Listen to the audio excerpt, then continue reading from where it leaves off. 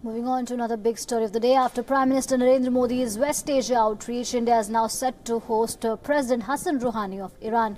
Connectivity and energy security will be high on the agenda as Prime Minister Modi holds talks with Rouhani over the weekend. Why is the latest visit significant and what does India hope to achieve from it? WION's Ramesh Ramachandran reports.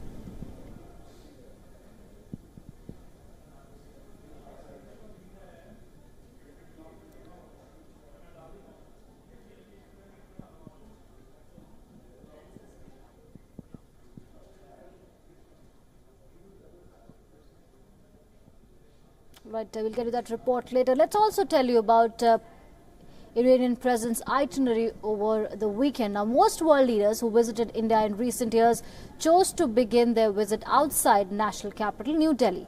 President Hassan Rouhani is no different. His 3-day state visit to India begins in Hyderabad, the capital of India's youngest state, Telangana. Hyderabad is steeped in history with an unmistakable Persian touch, of course. The foundation of the more than 300-year-old Makkah Masjid, where Rouhani addresses a congregation, was laid by the Qutb Shahi rulers of Iranian descent. Indian Foreign Ministry says President Rouhani will be accorded a ceremonial reception on Saturday. The Foreign Ministry spokesperson said that during the forthcoming visit of the President of Iran, both sides would review the progress achieved in bilateral relations and also exchange views on regional and international issues of mutual interest. Rouhani will reach New Delhi after concluding his engagements in Hyderabad. In the capital, he'll meet with the President Ram Nath Kovind and hold talks with Prime Minister Narendra Modi. And CIS countries and also those in the East. I look forward. Moving on, these last 6 months have been the coming of age of India's West Asia diplomacy, an exchange by the Indian and Israeli Prime Ministers. Prime Minister Narendra Modi's visit to Palestine and the upcoming visit of Iranian President Hassan Rouhani, and with each visit, India has managed to step over numerous fault lines in the region. In July 2017, Narendra Modi became the first Indian Prime Minister to visit Israel and thus began the Modi-Bibi bromance that translated into deeper ties between the two countries. From collaborating in the supply and manufacturing of sophisticated defense equipment to working together in the innovation and cybersecurity space, India and Israel have come a long way.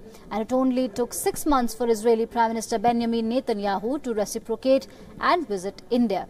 Such deep ties with Israel command a balancing act of sorts. So last week, Prime Minister Modi went to Palestine. A visit to this country has little to do with the usual bilateral exchanges of purchasing arms and boosting trade ties. It's more about sending a message that India will dehyphenate ties between Palestine and Israel. And for New Delhi, it's also an opportunity to emerge as a potential peace broker between the countries in West Asia. After all, with US President Donald Trump recognizing Jerusalem as Israel's capital, America can no longer claim the position of an impartial mediator.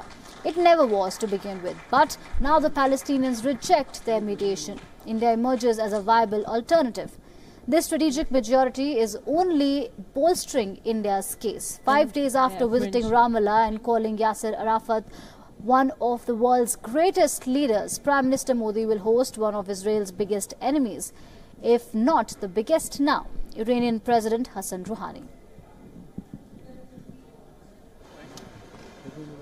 Even while Iran has been slapped with international sanctions, India retains robust trade ties with the country. Iran is India's 4th largest oil supplier, but the relationship has not been without tensions. And the elephant in the room is the pressure on Iran from Washington to abandon its nuclear plans. On this tricky issue too, India has its bases covered. Prime Minister Modi and the US President Donald Trump have struck an unlikely friendship. After the Indian Prime Minister's visit to Washington last year, the first daughter came to India and ties between the two countries have only deepened since then. Trump has appointed Indian-origin men and women in key government posts and toned down threats against H-1B visa holders. This flurry of visits in under 1 year is a reflection of Prime Minister Modi's foreign policy.